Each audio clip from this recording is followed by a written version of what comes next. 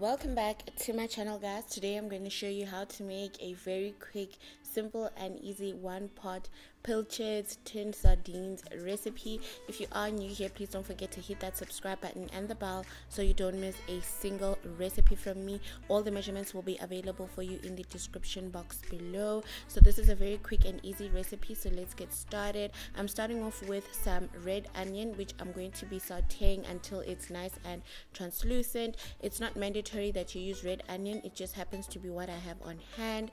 Then to that I'm going to add some rosemary.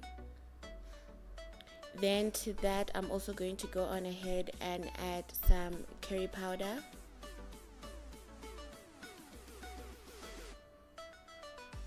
Then I'm going to give that a quick mix as I continue to saute my onions just until they are nice and translucent and fully cooked through. Then I'm going to move over to the next step.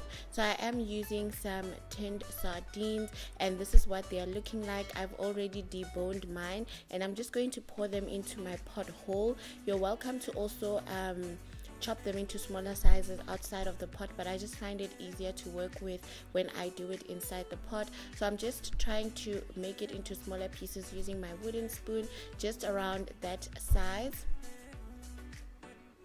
Then to that I'm going to then start preparing my sauce, or the base of my sauce. So I'm starting off with some tomato paste, which I'm just going to be adding, and then I'm going to give it a quick mix just so I can evenly distribute it. Then to that I'm going to be adding some fresh coriander, which I've just chopped, and then I'm going to give that a quick mix again just to evenly distribute everything. Then to that I'm going to be adding some chicken stock. You're welcome to also make use of fish stock, but I'm just not a fan of fish stock, so I prefer to make use of chicken stock when I'm cooking fish dishes like this. Then I'm going to be adding some water. I'm going to give that a quick mix. Then I'm going to allow it to simmer for about 5 minutes just so that everything can blend well together.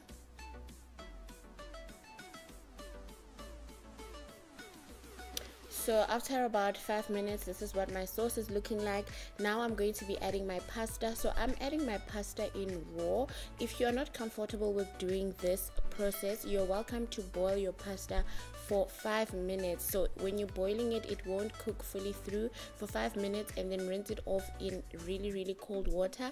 Then you can add it into your pot like I am. If you are going to be cooking your pasta outside this process, you can then allow it to simmer in the sauce for no more than 6 minutes. But if you're going to be cooking it from a raw state, then you can just allow it to cook in the sauce for about 10 minutes, and then this is what it's going to be looking like. At this point you can also see that your sauce has also sort of thickened.